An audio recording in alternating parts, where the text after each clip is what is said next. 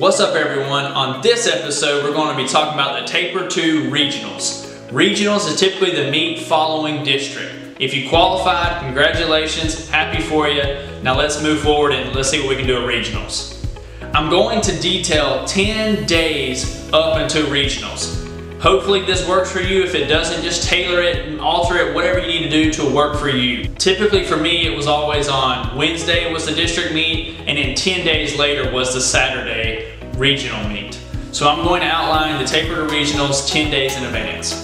Day 9. This will be the day after the district race. Do an easy short run to recover or take off completely. 8 days before Regionals. Easy short run. 7 days before Regionals. Medium run at comfortable pace.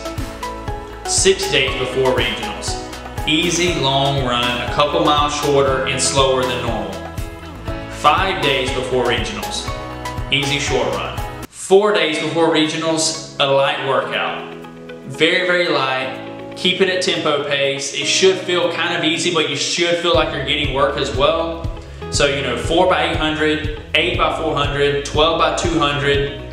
Nothing typically longer than that, I would suggest. You may do some mile repeats if you're an elite runner, but again, keep them at tempo pace.